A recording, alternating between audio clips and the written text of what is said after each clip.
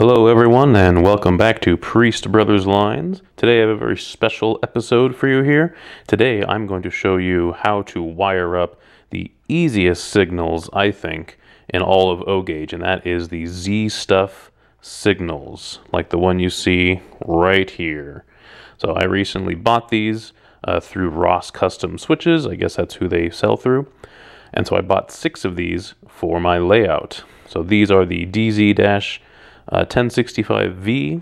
It is a single light, but of course it's an LED, so it has 3 different colors in there. This is the kind that I've always liked for this era that I'm going to be modeling. And I've been looking for signals for quite a while now, and I've looked at some of the major ones. I know that there are K&R signals. I've seen some people use those signals. They seem nice.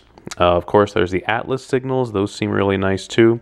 The only problem with those signals is that there's basically 2 ways for them to operate. One is to use the isolated rail technique, which I have not planned for that, so I really can't use that way. And so therefore, the only way I could really do it is with local sensors to pick up when trains go by. So I was considering doing that with Atlas signals and was trying to find infrared sensors, and I noticed the MTH ones looked pretty nice, but I can't find them on sale anywhere. And the Lionel makes IR sensors, but they look really fake. They look more toyish. Plus, from what I see, there's like a big red screen on one side, which doesn't look very nice. And so then I'm like, wait, I know Z-Stuff makes stuff, so let's see what they have. I was thinking to buy a Z-Stuff sensor, because I know that they make sensors as well, and they do. But then I noticed the sensors they have, or the signals they have here, everything is built in. And with the way that I would have to do it, if I were to use the Atlas or the K&R, was I would have to buy a sensor, like a separate sensor, that would then have to be connected to the signal, that would then have to be connected to power, and it just seems like a lot of extra pieces. If you want to see a good video on wiring up Atlas signals, you should definitely check out Eric Siegel's video about that. He did like a 2-hour video on wiring switches and wiring signals. It's a really good video. So check that out if you're interested in the isolated rail technique or how to do signals with a individual sensor. But then I saw Z-Stuff's signals here, and I'm like, wait, everything is built in. The sensor is built in. All the electronics are built in.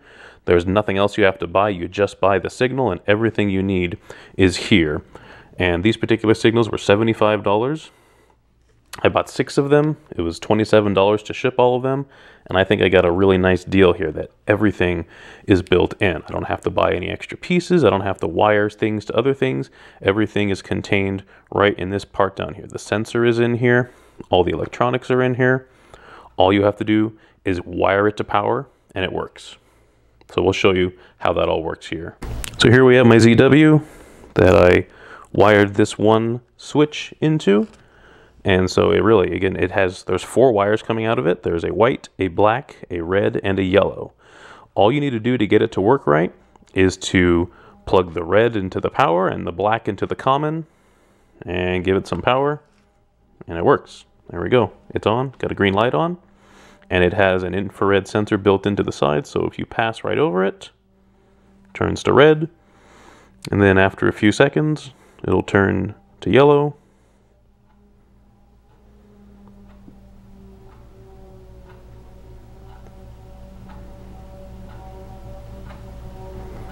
And then again, after a few more seconds, it'll turn back to green. There you go. And you can do it just like that, but you can have it even more prototypical, and I'll show you about that here. The directions are very well written, and they're all right here. You can find these on their website, but all you need is a 9 to 18 volt power. I'm going to run it off a track power, since my track power is 18 volts. So I'm just going to tie it directly into track power. And again, all you have to do is just do that, and it'll work. So it's set up to where 4 seconds will let me try that again. The signal, when you go in front of it, it'll be that color, it'll be red for 4 seconds. If nothing else passes through it, then it'll be yellow for 3 seconds, and then it'll be green. You can adjust that. If you read down here, it says you can set the time between the signals changing. All you need to do is put the yellow and white wires together before power is applied, then turn power on, and then the signal will flash 1 per second. And basically just hold those wires together for the desired time you want for the delay to be. And then once you have found the time that you like, remove the white and yellow wires from each other, and then turn the power off, and then it's set. So you can determine that if you want it to just be 3 seconds, if you want it to be 10 seconds, up to 60 seconds, so up to a minute. Now my layout is very small, so really only a few seconds would be necessary. But with the way I'm going to do it, by creating blocks, I don't have to worry about that really, and I'll show you that right now with 3 signals put all together on the ZW. So there are a few different options here that you can do, because there is also a yellow and a white wire. So I'm choosing to use option A as it fits what I need it to do. It says if the white wire of a signal down track is connected to the yellow wire of an up track signal, the up track signal will hold on caution, yellow, until the down track signal goes off stop to red. So what that means is that I connected the yellow wire from this signal to the white wire of this signal, which is down from it, and then again the yellow wire from this signal to the white wire of this signal. And then to complete it, the yellow wire from this signal goes around to the white wire on this signal. So yellow to white, yellow to white, yellow to white. So let's try it from this angle here.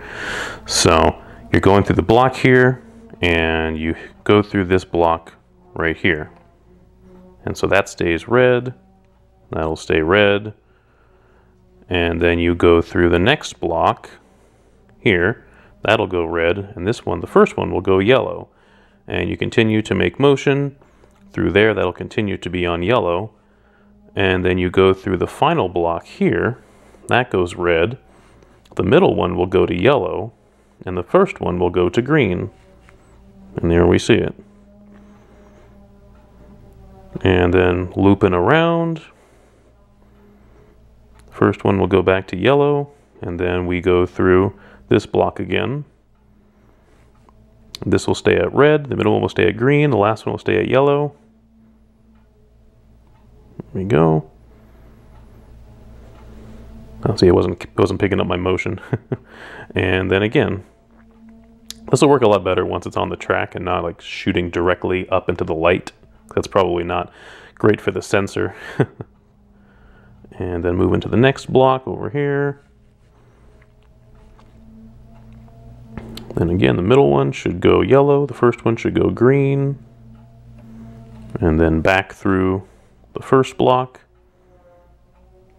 go red there, and just like that. So I'll show you the diagram here of how this is all going to be set up.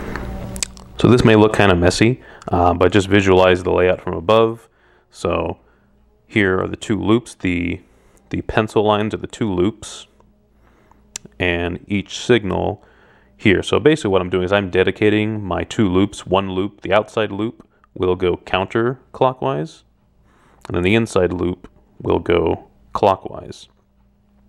So the outside loop, there will be a signal in this area, and then over in this area. And then the inside loop, there'll be a switch in that area, and then that area. So what I've done here, the red and black show the bus line that I have under my layout, and that is for the track power. And so all I'm going to do is just run a line from the bus to power each individual signal that you see here.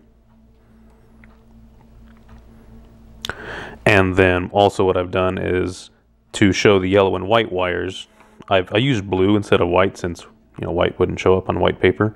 But basically, down track, the yellow wire goes and then connects to the white wire. And then again, down track, yellow wire will connect to the white wire. And then down track, yellow wire will connect to the white wire. And then the same thing on the inside, goes this way, down track, yellow connects to the white, down track yellow connects to the white, and then down track yellow connects to the white. And that's really all there is to it. So you just got to install the switch, or sorry, I keep saying switch, the signal. And these signals do have platforms that you can put screws or nails in here. So I'll probably end up using nails. And then they're just temporary down there. You just have to drill a very small hole to get the wires through. And so that's what I'm going to do today. I do want to mention quickly the only flaw that I see with these signals is that the red, black, and white wires are exposed on the back side, which is slightly annoying if you're going for a nice realism, but no problem at all. Just get some black paint, and voila. You hardly even notice it anymore. And you really don't notice it when it doesn't focus on the wires. So, it's not going to focus. Anyway, that's all you got to do. Just get a little black paint, cover it up, good to go. So here is the first signal installed. And again, all I've done so far is just giving it power. Just running it off of track power, red to red, black to black. It's not connected to any other signal. And I just secured it down with this one screw. And you'll notice that it's not entirely flat. It's because the table is not flat. So I just put it down at one point, just try to make it as level as possible. And then I'll just scenic around it, put some bushes, add a little grass to cover up. I'll probably put a little bush over that screw head just to cover that up too. And as we can see, as of right now, something goes in front of it. It turns red.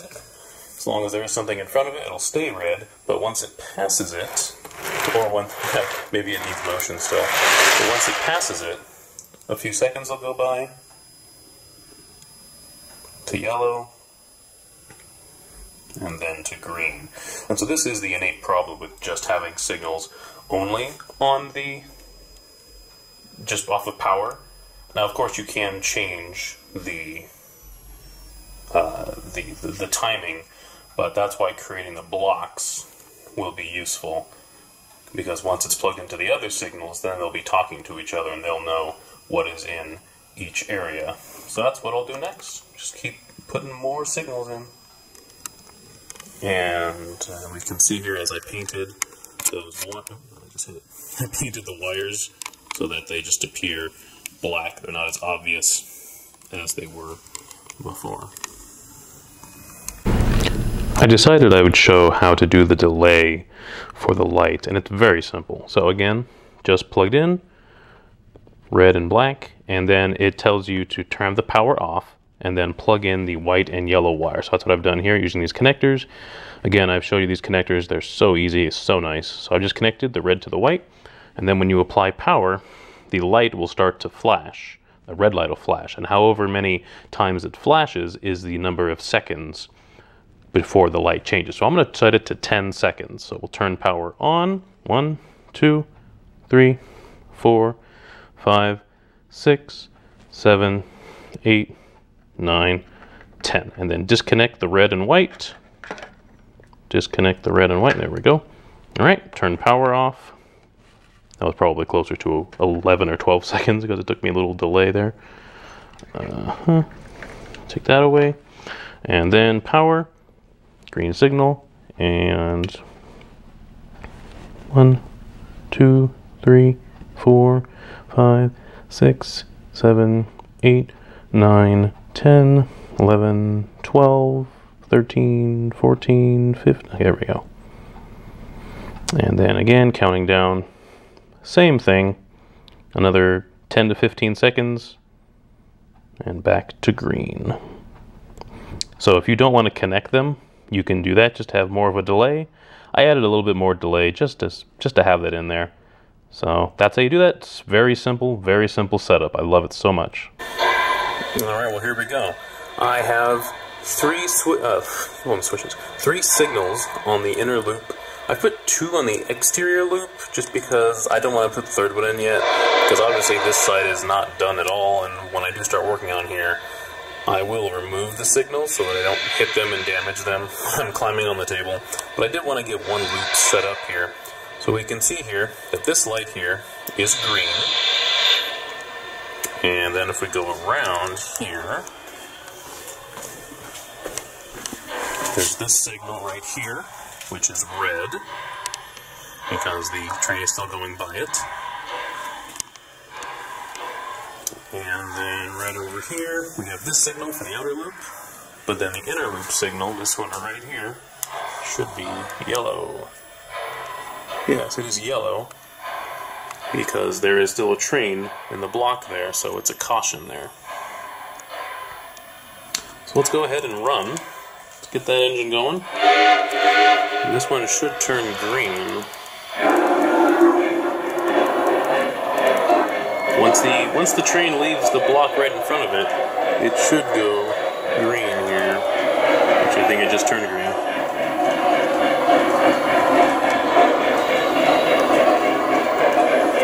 So let's watch our train go by.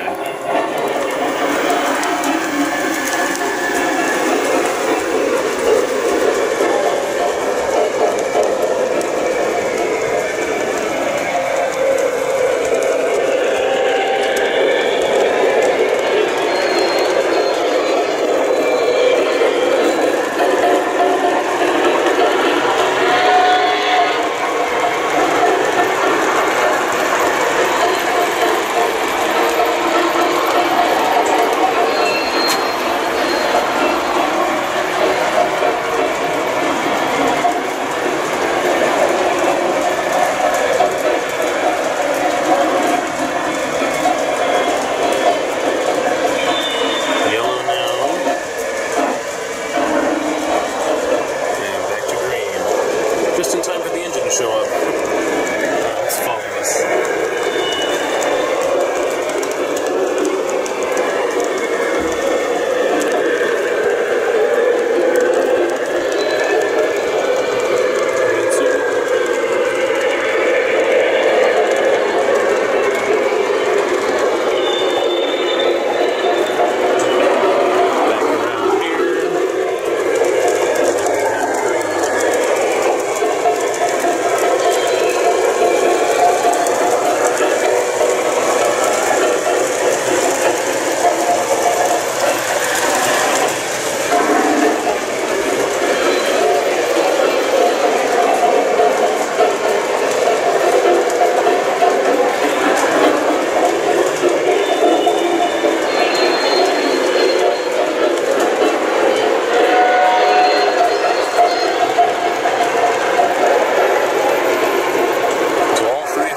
Have been linked with the yellow and white wires. That way they're all communicating with each other and they know where the train is.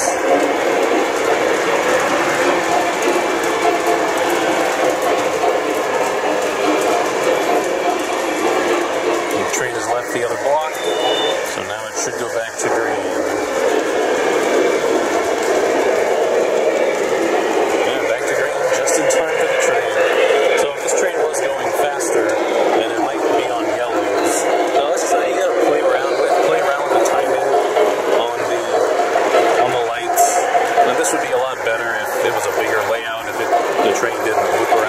So quickly, especially if you had like a point-to-point type of thing, but it's still fun. I really like these signals. They were so easy to wire up. Didn't have to do anything else.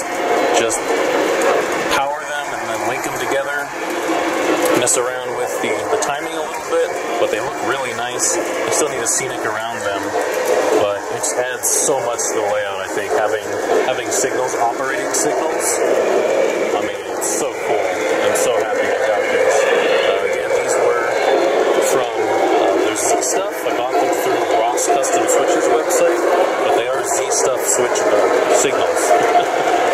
So if you're looking for an easy way to add signals to your layout, this is a real nice way to do it where you don't have to worry about insulated rails, you don't have to cut your rails, you don't have to buy extra boxes and sensors and stuff. Everything is all built in, and I was able to do this. I hooked up 5 signals and got them all together in about 3 hours. So it's working out really well. I'm very happy the way this turned out. So if you're looking for a nice pair or a nice group of signals, I would recommend this. Again, there's other options out there if you'd like to do that, but I this setup video. I didn't see any other YouTube videos about these signals, at least nothing in depth about them, so I hope this will fill that void on YouTube of these signals. So if you do have any questions about them, please let me know. I'll answer what I can. But thank you all for watching. Please like, subscribe, and comment. This is Priest Brothers Lines.